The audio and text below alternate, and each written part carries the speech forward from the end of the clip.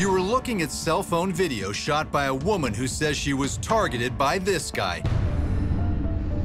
April 26th, 2016, Yulee, Florida, 12:30 p.m. A man enters a large department store. He walks over to the personal care section and places several razors into his handheld cart. But then, just 90 seconds after entering, he approaches a young woman shopping for bathing suits. He comes up to her and he's asking her questions. Initially, it sounds pretty innocent. He's asking for some help by shopping for his wife. We make sure it's not too sheer or clear. So, she's trying to help him out. But the man's questions quickly take a creepy turn. He starts asking very odd things like, do you think that this will be see-through? Do you think that my wife's underwear will show? Who is this guy? Has he been following her? What is he up to? What does he want? And there's something even more chilling. The woman realizes that she's seen this man before. And that's when she flips on her camera phone and begins to secretly record this deeply troubling encounter. I was gonna maybe get a backup here, but just want to make sure it's not too sheer or clear. Right. Do you remember running into me in the grocery store? When the man realizes the woman knows who he is, he turns and races out. No, hey, where are you going? Come back. Hey, get this guy. Stop him. Stop this guy. Stop him. Stop that guy. Who is this guy? Why is this woman so angry at him? And what has he done to her before? Call the cops on him.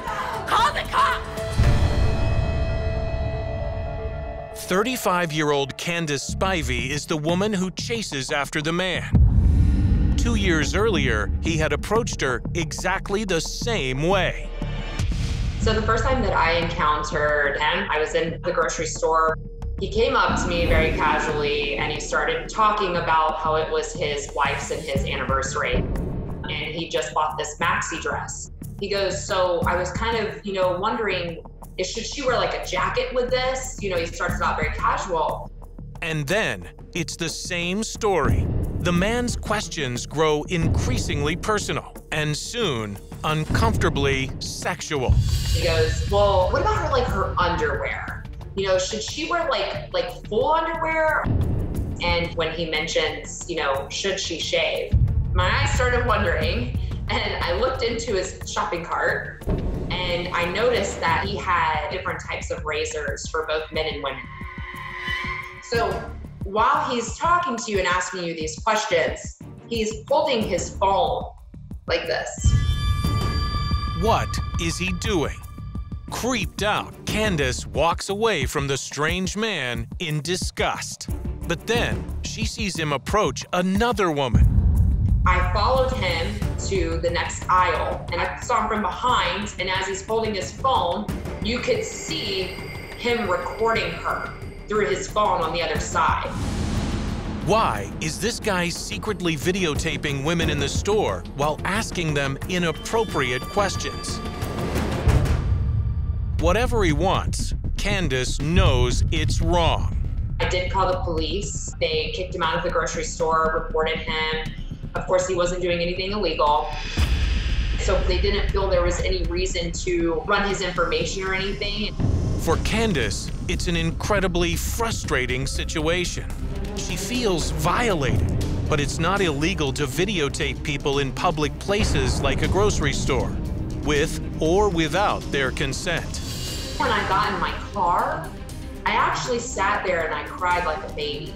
So, when Candice finds herself face to face with the same man 2 years later, she's absolutely stunned.